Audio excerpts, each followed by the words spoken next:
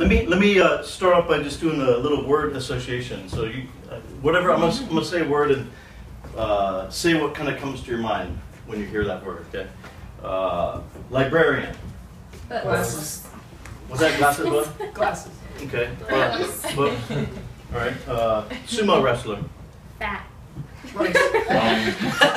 Yeah, whatever that is. All right. Pirate. Hook. Yeah. Treasure. Hair. Ship. A ship. Yeah. Church.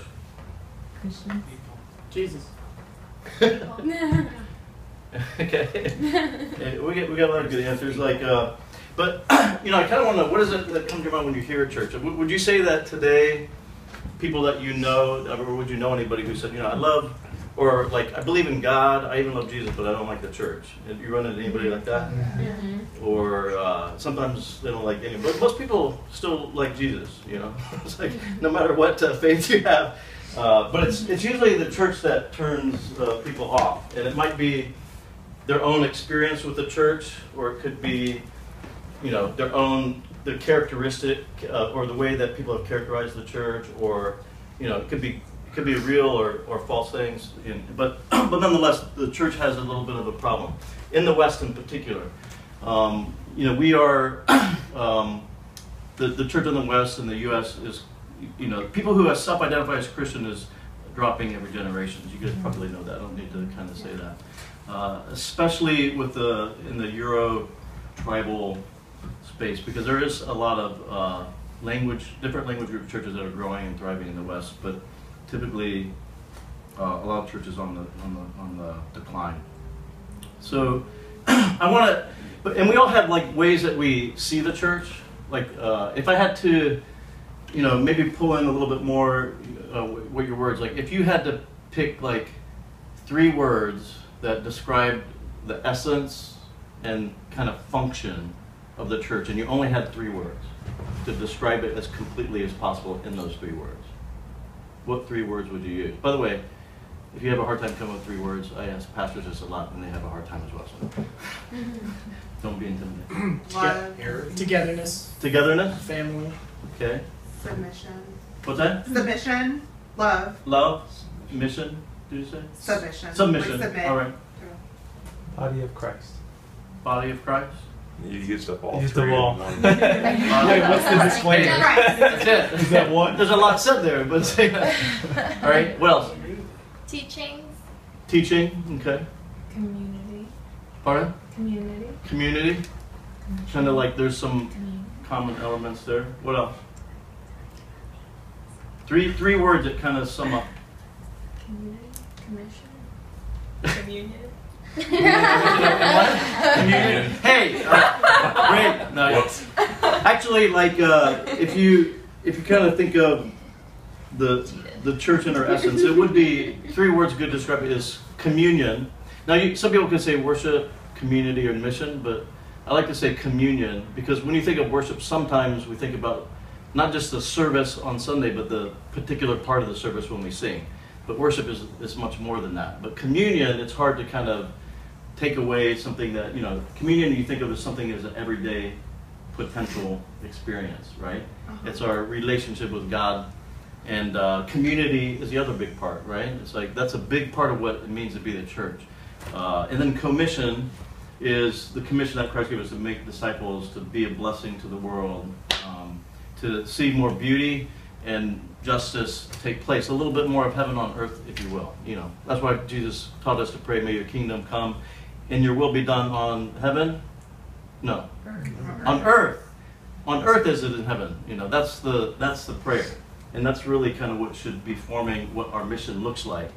And so these 3 things are important. If you do away with any of those 3, you don't have the church anymore. So for example, if you're a community that have a mission, without God, you're just kind of a you know, nothing bad. It's a do-good type of group. But you probably will eventually, you know, it'll be problematic in some way. Either like not be able to sustain ourselves in that. Some people want to do good things, but disconnecting from God, the Creator, doesn't kind of, you know, that's a must be in the church, right? You could have communion and community with no mission, and that's either a dying church we're a dead church. Because the whole point of existing is to be on mission together. And so all of these three interrelate, and all three of them are important. But in essence, these are you could describe the church very fully with these three elements. And you could add metaphors to them. Community, it could be family, body of Christ, if we're the hands and arms of Jesus, that could be deal with mission, right? But all of these are needed. Now, if this is what the church is, if in essence it's communion, what's the second one? Mission. Community and commission. All right, let's try that again. So we got first is communion, community, and commission. All right, we'll have that. If we have those three, then what it means to be the church can really be different based on the context, based on the people. In other words, like we all have this imagination of what church is supposed to be, and I want to fundamentally challenge what you think church is. And it's certainly not a building, and it's certainly not a service. It's really formed around these things here. But we all have a set of glasses that affect the way that we see the world and the way that we view the church. Recently, there were several people making claims about Jesus' origins, and one person said, I'm going to give you 3 good reasons that I believe Jesus was an Italian. He loved to talk with his hands, he had wine with every meal, and he used olive oil quite a bit. Someone from California said, I'm going to give you 3 reasons why I believe Jesus was a Californian. He never cut his hair, he walked around barefoot all the time, and he started his own religion. Then a black person declared, I'm going to give you 3 reasons I believe Jesus was black. He called everyone brother, he liked gospel, and he couldn't get a fair trial. And then after that, a woman gave the most compelling evidence of why 3 proofs that Jesus was a woman. He had to feed a crowd at a moment's notice when there was no food. He kept trying to get a message across to a bunch of men who just didn't get it. And even when he was dead, he had to get up because there was more work for him to do. So, anyway, the idea here is like each of us, we approach Scripture, we approach our understanding of Jesus, and we approach our understanding of the church based on our experience. We all come with some lens. None of us comes lens-free, right? I mean, it's interesting, like you go to an African-American church and there's a black Jesus, You go to, usually a white church, there's a white Jesus. But Jesus was Middle Eastern, but, we all we just kind of put our own backgrounds kind of shape. So this is true when it comes to the church as well. So I think one of the things that we ask in this is like, where did the primary lens of the way we view church today come from? How would you kind of describe your conception of what the church is, apart from those 3 things? Like, what do you usually think about when you think of church? What church is? Anybody? Rows of people. Yeah, we kind of come together for this meeting once a week. Church is something usually that we go to, not necessarily something that we are. More often, that's what it is, right? That's pretty telling. Where did this kind of idea come from? This dominant, often unquestioned understanding of what the church is, especially in the United States. In a farewell address to the nation in 1961, President Dwight Eisenhower gave a speech that became very famous because he used this term called the military-industrial complex. You know this one? Yeah. And in it, Eisenhower basically warned of a growing danger of the military mindset of our nation stockpiling its cache of weapons, ever expanding its investment in defense spending, and increasing the size of our government. So military-industrial complex was coined to kind of explain the excessive push to weaponize to ensure security and safety. And so Eisenhower viewed our relationship with the military as increasingly becoming unhealthy. And the military over the years was demanding more and more money, more of our economy. It was taking our best people and calling for more dominance in public consciousness. And so it was consuming and consolidating all of our resources, and that's why he called it an industrial complex. Okay, there's authors Skye Jethani and Scott Bessenecker. They've used Eisenhower's terminology to help describe the current cultural lens in which many people see the church, and they kind of coined the term Christian industrial complex. And it's a mindset, it's a way that we see the church. There's this kind of unquestioned, undergirding concept of the church that's highly informed by the way our current culture in the United States sees success, you know. So to be successful in the American imagination is to grow bigger, to collect more resources, to consolidate power, to create stronger hierarchical structures, and have infinite rapid growth. Would you say that's somewhat the culture that we live in? Yeah. Okay. And all of this emphasizes the most obvious, simplistic cultural signs of success. So whether could be true for a church, whether you're a small church or a large church, whatever the size. Often the American church leaders kind of live with the same thing. It's not uncommon if you go to a pastor's gathering for people to ask what question, Jerry. How many people? How many people go to your church? That's the first thing, you know. It's about people, budgets, and buildings. That's about what we've defined success as a whole. Maybe you even live with that idea of what success is. But Albert Einstein said that which counts is often the most difficult to count. And this is true. I think we need a new lens in which to see the church, and this is the lens of church as movement as a church, as opposed to church as industrial complex. Church as industrial complex is somewhat like a container, and it really kind of takes all of our resources and it puts it in the church. So whether it's, you know, leadership, programs, or resources, it's all kind of piled in and consolidated in that, you know. It's to kind of grow the church to be bigger. And again, maybe the basic metrics is how many people come to our meeting, and, you know, is the budget well? Can we still staff people? That's not an uncommon way to look at church and success metrics today. And so this would be church's industrial complex. And what Dan and I are kind of proposing is it's better to start to look at the lens of church's movement, which has a different focus, where it's kind of more about what's happening outside and what we're doing on mission and the multiplying. And it's kind of at heart, it's saying it's not about how many people come here. It's about if God's reign were to be fully realized in North Hollywood, what would be different? If you guys were absent from here, what would be missing? What would people miss? Would they miss community? You know, would they miss, you know, what things they miss? Or would people kind of celebrate, you know, that a church is gone? I mean, there may be some churches like that, right? So church as movement is really about being a blessing to the neighborhood, being a blessing to the world, and multiplying that blessing. Not getting bigger, bigger, and bigger, but actually looking at multiplication as a different measure of success. How many churches have we multiplied instead of how big did we grow our church? And so there's and I think this takes a little bit of not just imagination for us, but this doesn't look as impressive at the beginning than this does. If you're just focusing on getting a lot of people to a meeting, I mean, you know, there's a lot of people that do that well, right? Would you say? You know, I went to a U2 concert in New York. You know, a lot of people there. You know, not just Christians, but, you know, getting people a meeting, that doesn't tell me much about what's happening. I want to know, is there transformation taking place, you know, at the ground level in people's lives, in the places that we live, in the way that we work, and so forth. You know, Jesus, if you, anybody familiar with the book of Mark in the Bible? A few of you? All right. It's a good book, one of the first gospels written. It's only 16 chapters, you could read it in a day. So, but it's interesting, I did a 30-week series on the book of Mark. It's an amazing book.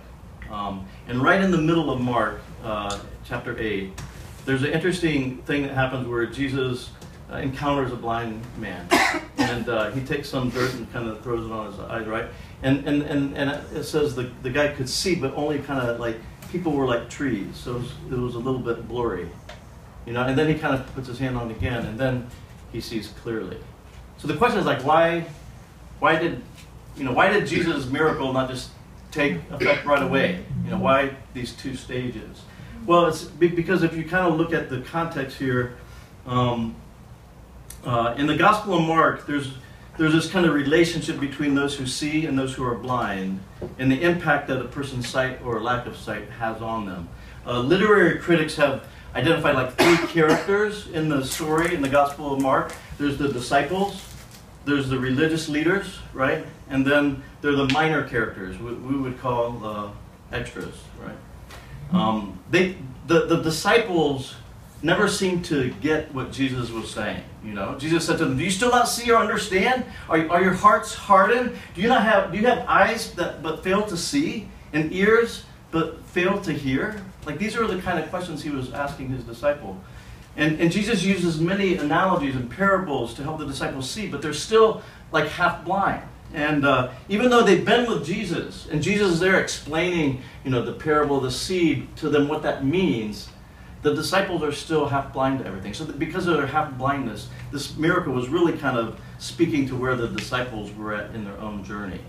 And I don't know about you, but you know, in my 24 years of being a Christian, there's at times I realize I'm still pretty half blind to fully what Jesus, who he is, and what he really wants to do in this world, and how he might want to use me.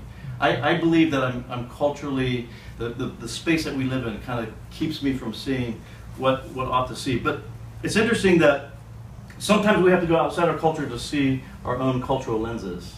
And anybody travel overseas? What countries you guys been to? Italy, Russia, Germany, France, Australia. Spain, Cool. Scotland. What's your guys' favorite place? Japan. Barcelona. I lived a couple of years in Japan. Yeah, I've had a chance to go to like 39 countries so far. My goal is 100. And a lot of times people even find me to come and speak. You know, which is fun. All right, but when you go around the country today, where is the church today growing and thriving the most? Do you know? In the world, it's not in the West. So where might that be happening? It is growing actually quite fast. China? China is one place. Where else? Africa. African countries? Africa, yeah, all around Africa. Then East Asia and Latin America. I mean, really pretty much everywhere except for that. It's doing quite well. Cool. And so one of the things that we tried to look at is, interesting when you look at church history, that some of the brightest spurts of genuine growth have come in times of persecution, weakness, and suffering. Genuine growth seems to come from vulnerability instead of strength. Today, I think about Africa, Southeast Asia, Latin America. We would consider these places under-resourced, wouldn't we? Yeah. And yet the church is thriving. We have all kinds of resources, and yet we're on the decline.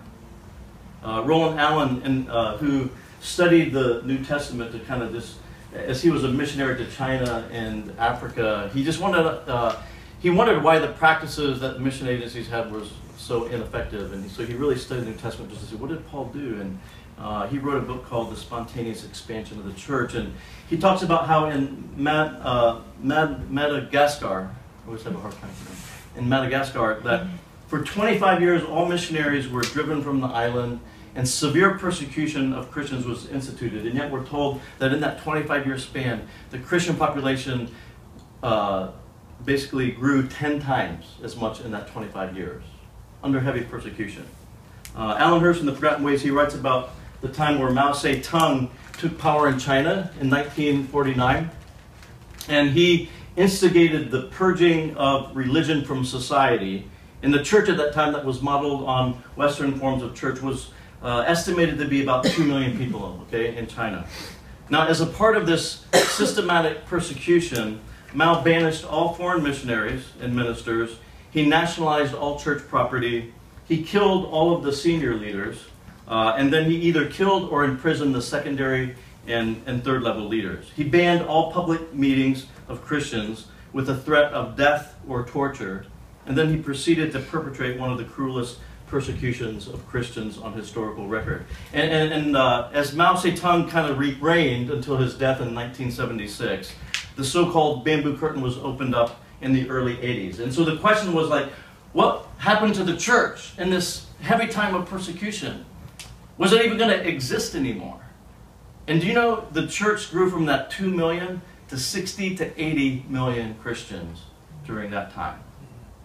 They did this with none of the resources that we think are necessary to see movement take place. They had no professional clergy.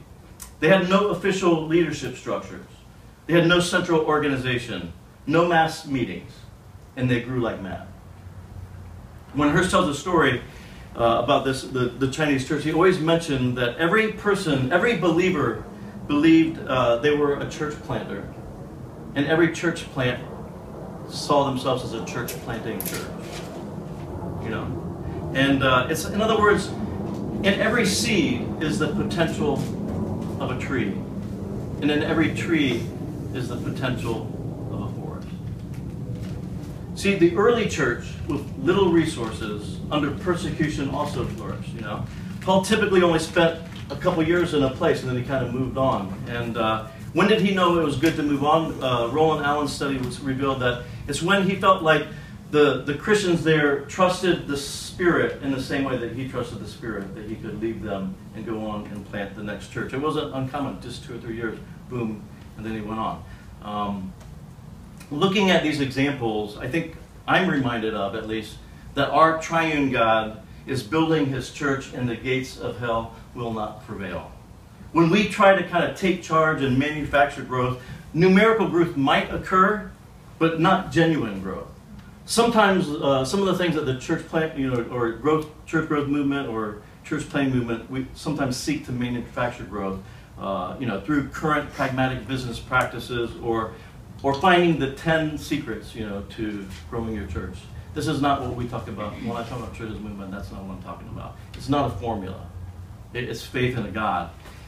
Being movement is really recovering the way that the church, what we see the church in the Acts and so forth, in the way of Christ and the power of the Spirit, allowing God to do what he sees fit.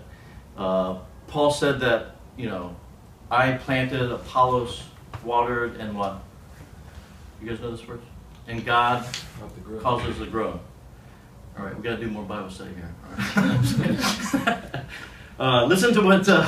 So our focus is to be faithful, and it's God's job to be fruitful. It's not my job, with someone comes to faith or where the church grows, but I am to be faithfully do what he calls us to do. So Roland Allen says this: by spontaneous expansion, I mean something that we cannot control. And if we cannot control it, we ought to, as I think, to rejoice in that we cannot control it. For if we cannot control it, it's because it's too great, not because it's too small for us. The great things of God are beyond our control. Therein lies a vast hope. Spontaneous expansion could fill the continents with the knowledge of Christ.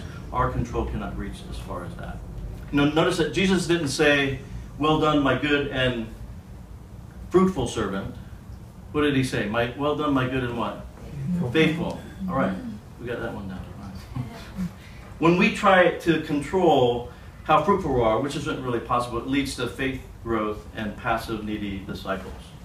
Our job is simply to be faithful in the way of Christ, and as we do that, God will make us fruit. As we abide in the vine, it says that we will bear much fruit. And so that's the focus. And so church's movement is like, the other thing about church's movement is this. When Jesus kind of describes the parables of the kingdom, let me give you one of them. The kingdom of heaven is like a mustard seed, which a man took and planted in his field. Though it is the smallest of seeds, yet when it grows, it's the largest of garden plants and becomes a tree, so that the birds can come and perch in its branches. It's not uncommon as parables that the kingdom of God is something that starts small. It seems unimpressive, a little tiny seed. But in time, over time, it expands. It's like yeast. It gets into the bread and it allows it to rise. In our current culture, we kind of mock the small, right? We're often unimpressed with the small. We'd rather have fast, furious, and fantastical growth. Yet the small needs our attention if we want to recover movemental beginnings. It's the small in the disciples and how the disciples are formed. It's a small, again, like, interesting that most places where movement has generally taken place weren't even able to have a big meeting because they couldn't have a public meeting. And yet the church grew quite well. It's in the small communities learning to gather under the essentials of what it means to be church that we kind of see the power of God at work. Now, when it comes to trying to define, in our early, we kind of sent our book out to a bunch of, the publisher sends it to anonymous readers, and I sent it to 15 friends. And one of the things they wanted us to do is define, what do you mean church as movement? Can you define that better? Because it's one thing to kind of explain it and illustrate it through some of the ways that we did it, right? How do you start to define it? And I want to first say there's nowhere in Scripture that defines movement. I think we can observe it. And yet, there's a lot of people who have started to write about church movement and tried to kind of come up with some definitions. So we've looked and read some of those things. We've read the critics of what people have to say about movement. We read the Scripture, and we look at some kind of just examples of what's happening. And so the hope is to kind of have a greater clarity of what movement is about so that we can faithfully fulfill the commission to go and make disciples in where? Just North Hollywood. Just North Hollywood. It's a good start, you know. To all nations, right? Or is that our calling as Christian? You guys here? All right. Have anybody seen Derek Siber's TED Talk on how to start a movement? Anybody? You should check it out. How to start a movement. It went viral. It's kind of, I don't know how many people have seen it, but it's basically a concert, right? And there's a band. It's outdoor, and there's grass. And this guy gets up and he just starts kind of dancing. I mean, really, really crazy. Yeah, you see it? Yeah. He's just dancing, and everybody else is kind of sitting down, right? And then eventually, one guy comes and joins him. So first he was a crazy guy, you know, just dancing on his own. But then now he's a leader because he has at least one follower. And then over time, what happens is like a couple more people join in there, and then people are looking at them, and then they follow those people, and then those people follow those people. It's like, you know, multiplication 3 to 4 levels deep until it gets to the point that if you're not dancing, you're the crazy person. You know? That's kind of a nice little illustration of movement, but it kind of falls short in some ways because the music stops, maybe the dancing stops, and there's no real purpose necessarily to the movement. But I think it speaks to some aspects of what movement is. And so as I was trying to think through how would I define this, because you know sometimes defining things can reduce them from what they are, right? I mean, it can be reductionist, and so I'm always very careful in trying to define it well. And would you say that, like, when we talk about church planting movements, and then some we're talking about here, that the very first thing is that they need to start in God? That makes sense, right? And John tells us we love because what? He first loved us. See, you guys studied through John or something? Or why do you guys know that one so well? All right. No. It's really popular. And then remember, what's that? It's really popular. Yeah, I mean it's a good one, right? Because it's like we want to love, but the only way we can really love is actually if we're loved first. There's nothing like an unloved person. We've probably met some, but when we're loved, we have the ability to love other people. So it starts with, and then Paul prays this prayer in Ephesians that we might kind of get rooted in the love of God and know what the different dimensions he talks about, right? What is some of the dimensions? To know the depth and the height and the width and the length of God's love. So if kind of a movement starts in God, and we're to be rooted in love if we're going to be loving, then maybe the fruits, I started thinking, maybe the fruit of movement ought to have these 4 dimensions to it as well. Does that seem reasonable? So, I'm glad. So let's look at deep. So, one of the things that's very common in movement literature is that movement goes 3 to 4 generations deep, and at least 50% non-Christians, as opposed to just people moving around churches. Okay. Now, I'll talk about this 3 to 4. In other words, remember the TED Talk? Like, there's one, and then there's the next generation of people come up, then there's a bunch of people. It's like 3 to 4 generations deep in that video. Okay, that's kind of the idea. Paul, when he writes to Timothy, and he's talking about discipleship, which happens to be the core of movement, what does he say? He says, the things that you have heard me say, this is in 2 Timothy 2:2, the things that you have heard me say in the presence of many witnesses, entrust to reliable people who will also be qualified to teach others. So Paul is writing to Timothy. So Paul is first generation, Timothy's second generation. What you kind of share with a lot of people, pass on to reliable people, third generation, who can then pass it on to others, fourth generation. Okay? That's 4 generations of discipleship. It's kind of like, go and make disciples. You make a disciple, that makes a disciple, that makes a disciple. Okay, church planting movement is 3 to 4 churches deep. So you started this church here in North Hollywood under, with God's help. You go plant another church, gets started from here, and then that church starts another church. And then when that other one starts a church, you're starting to get at movement. Okay? Come on in. And 50% of people become, non-Christians becoming Christians is the other part. Now, again, this is not necessarily a biblical definition, but it's a way to say, is movement really taking place here? This has happened in the U.S. The Jesus movement in the 60s were able to accomplishment. The Vineyard movement of Calvary Chapel actually saw this happen. So this is not something unattainable in the West. It's actually took place before. But the first thing, it goes 4 generations deep. And at least 50% new Christian, because it's about mission. It's about seeing people come to Christ, right? It's not just about people shuffling around churches.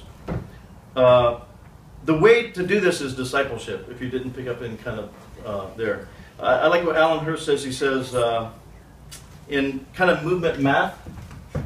This is movement math for him.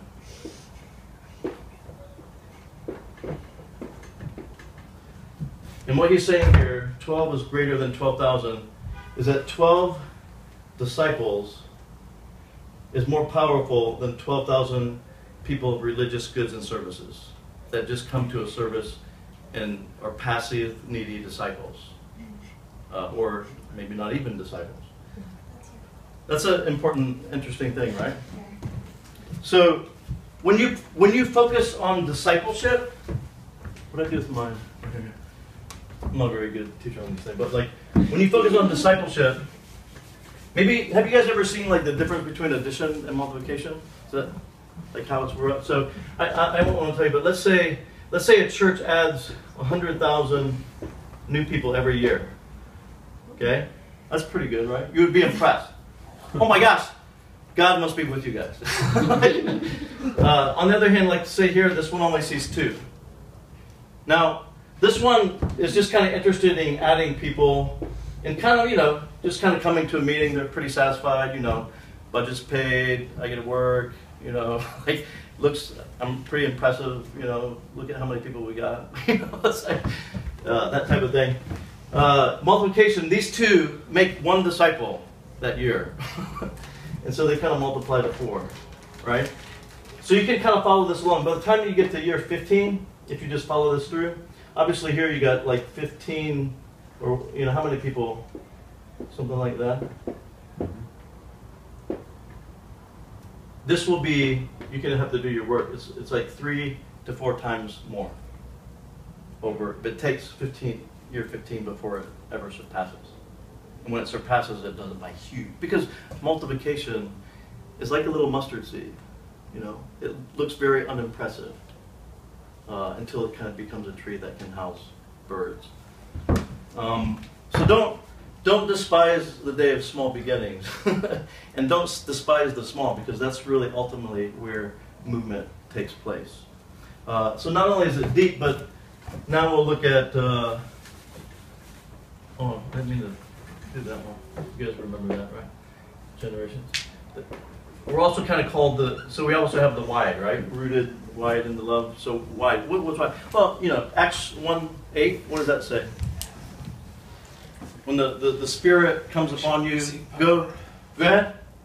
Be my witnesses in Jerusalem, Judea, Samaria, and the other ends of the earth. Movement goes 4 spheres wide. Okay, so in other words, in some ways, as a church plant, NoHo is your Jerusalem. That's where you're starting. Judea, maybe that's, outside of California or something. Samaria, that's probably West Virginia or something like that. That's it.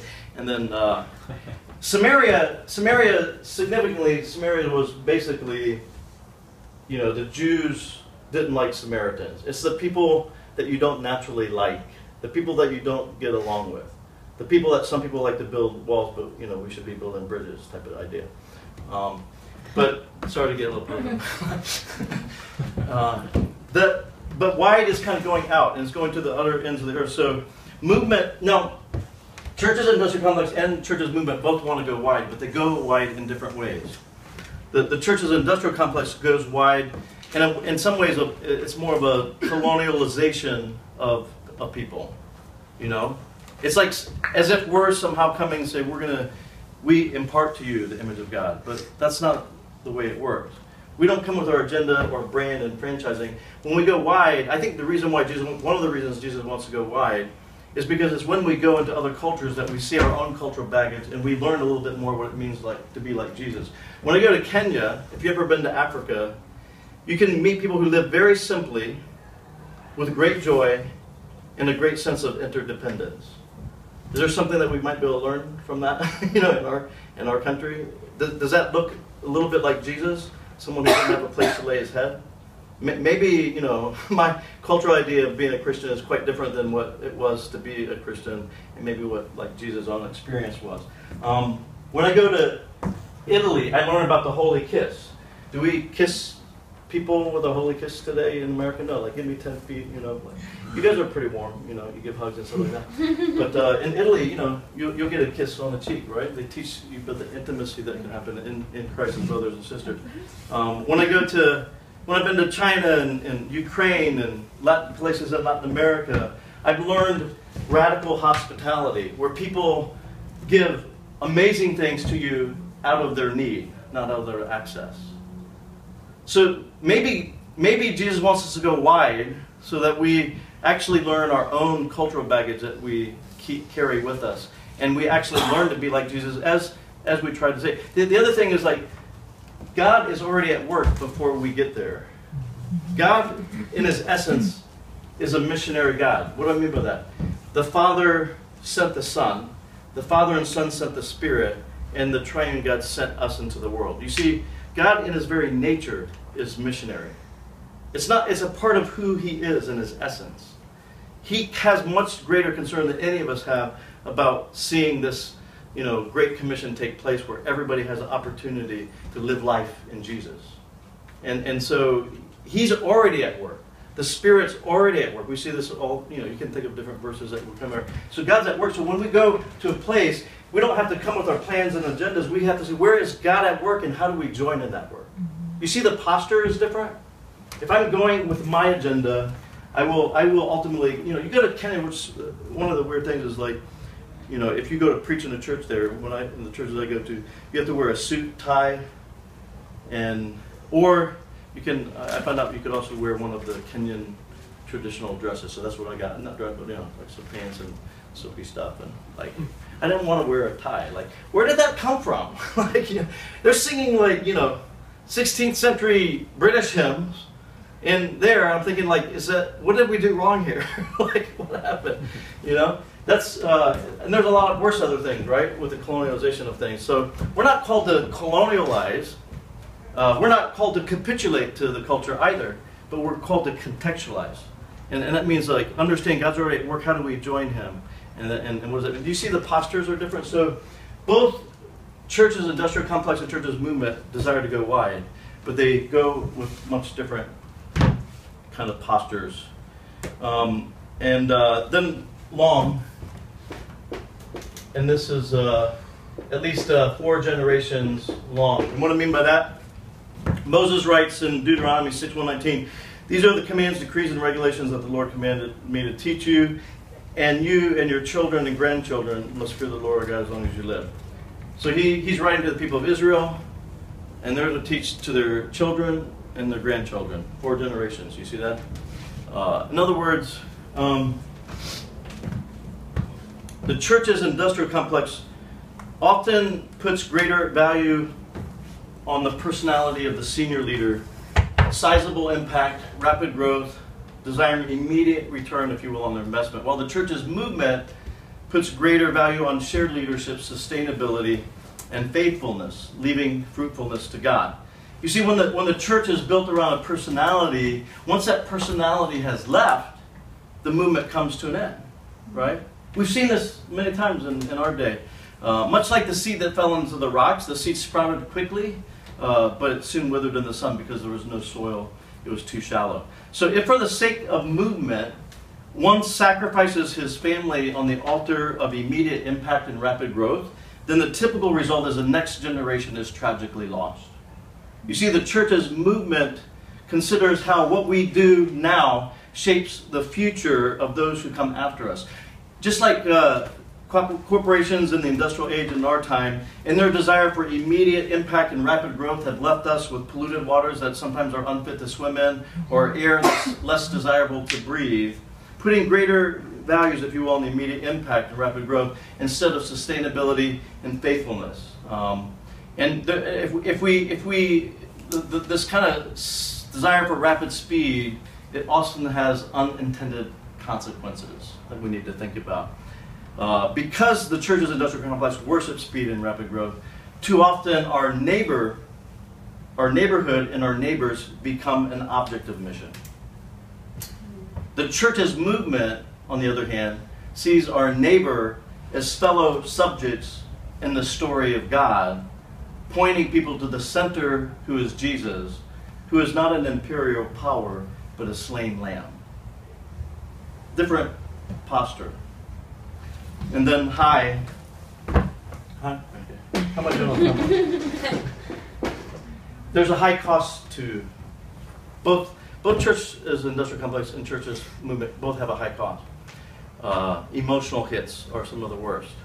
But the church's movement has one additional one that the church as an industrial complex doesn't have. And that's that because it's very unimpressive, especially at the beginning, you have to kind of not only deal with all of the other pressures that everybody has, but you have to deal with how other people see you and view you.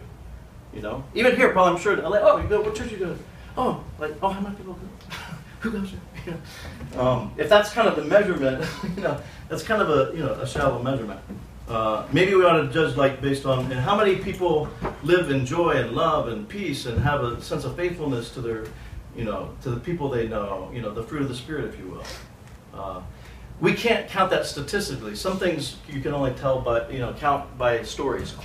Quality is usually done better by stories. Stats are not unimportant, but stats usually only can measure quantity, not quality. And I would say that we need to measure both. So if you don't have your identity in God as a leader or as a church, then you might be kind of, while other people might be unimpressed with what's happening, you have to know what church's movement is, so that you and that it's not about what other people think. It's about what is God calling you to do, and you're being faithful. And God, who knows? There's a tipping point that happens in anything. I remember my first plant, really, really rough. First 5 years were rough. I was about ready to throw the towel in, and then boom, like we just were about faithfully making disciples and multiplying these mid-sized group, and God blessed it. And it was kind of beyond that. It was hard to explain other than God. So how do we make this happen? What time do we have? Maybe 7 to 9 minutes. Oh my gosh. Where's my thing? I thought we would do To 10. all right. Oh yeah. All right. Just 4 things real quick. Are you guys still with me? So with you. All right. Still with me? Sound quick. All right. So 4 real things. This would be called like the anatomy of movement. So can you kind of see the difference between churches, industrial complex, churches, movement? Mm-hmm. So what does it look like to see churches movement take place? There's 4 things that I think about. Dogmatic depth, ecclesial essentials, I'm just going to say them. Ecclesial essential, minimalistic methods, and transferable tools. Okay, what do I mean by this? Like dogmatic depth. There's some things. Is there something that you believe with kind of like it's dogma for you? Everybody has some dogma, right? Like I'm convinced of this. We all have dogma. Movement needs to have dogma in the right places. Because there's some truth out there that that is is, you know, like Paul says in Romans 14, some people have this opinion, other people have this. Let each person be convinced in their own mind. We don't have to believe all the same things on everything, right? But there's some things that we ought to be convinced of. Like when Paul said, you know, I am convinced that nothing can separate me from the love of Christ, which is in God. Nothing, not angels, not demons, not if I'm in the highest of heavens or the deepest of the oceans, nothing can separate me from the love of Christ. He was convinced of it. That's a good thing to be convinced of. I'm convinced that one died for all so that all might live. That's a good thing to be convinced of. What are some other things that's important to have dogmatic depth if you want to see movement? The one, as I already told you, is that at the very center of the universe is a missionary God. That's the God that we as Christ followers worship. He's missionary in his own nature. He's already at work. We just have to join him. In the beginning was community. There's this unending dance of the Father, Son, and Spirit, that out of that rich relationship, creation came. But in the beginning, you know, we might know the history of God, but what about we might know the God of history, but we also need to know the history of God. And that God is relational in his very being. That's why we need community. That's why community is one of the core elements of what it means to be the church. And yet, church's industrial complex sometimes even prevents us from having community. Because there's no time to be in community relationally with each other because I got to do another program, I got to do another service. Community is core. Another dogmatic depth is understanding that the good news is huge. It's big. It encompasses everything.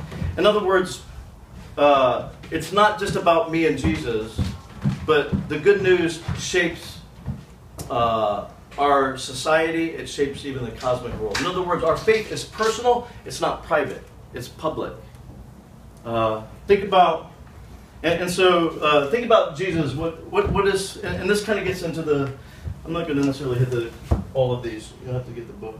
We don't have the time. All right. I do want to hit this real quick.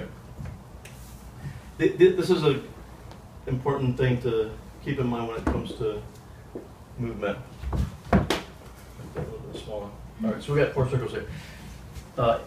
Edward Hall was a sociologist in the 1960s that talked about like being a part of the human race, that we have 4 spaces of belonging, kind of a need for being involved in 4 spaces. This would be public space. In public space, essentially like 70 or more people in a public type of space. The next would be social space. And social space is probably more like, 20 to 50.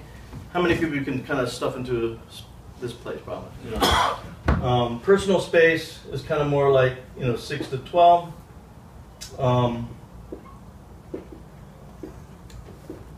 And then intimate space is kind of like 3 to 4 people. So we all have kind of a need for these spaces. Now, interestingly, let's look at the ministry of Jesus. How did he use these spaces? He confided in the 3, James, Peter, and John. He trained the 12. He mobilized the 70. And he spoke riddles and parables to the crowds. Now here's the answer. Why did Jesus... That means I have 5 minutes. All right. Supposed to be 10 minutes, but we'll get it back. Why did Jesus speak parables to the crowd? Why did he say things, like, why didn't he just kind of give it out plain? Anybody? Why didn't he just speak plainly what was on his mind? Why parables? So that they would maybe ask more questions and be more inquisitive. Okay, there's things that parables can do. They kind of work on us. Parables are often like both a mirror and a window, a mirror to our own hearts and a window to new realities. So I think there's an element. There's all kinds of reasons. Let me give you, because of time, one other reason. And this is kind of, why did John, when he's writing Revelation, use apocalyptic literature? Why did the prophets sometimes write in these kind of, I wish, just tell us what it is. Why do I have to go and interpret all of this now? Well, because when you speak in poems and poetry and parables, when your message is a threat to the current reigning powers that be. Jesus was a king with a kingdom. Remember at his birth, somebody, they killed all the kids in his area, 2 years and under. They killed them all. Why? Because this Messiah, this was a threat to the king at the throne. Jesus' message was political in nature. He was sent to Israel, the nation of Israel. It was a political message. He took his message all around Israel, much like a politician today. It was like the Sermon on the Mount was his platform. He didn't stay in one place with the crowds. Usually he was everywhere else. But it was subversive. It was subversive because he was saying there's a different kingdom that's breaking into the earth right now. And he's calling people to live in that kingdom. That was a threat to the powers that be. That's why it ultimately led him to the crucifixion, right? It was the Romans and the Jews that put him. The Jews put him there because he claimed to be a Messiah, and they thought that he wasn't. And the Romans were threatened by this movement. That's a little different public space than today, right?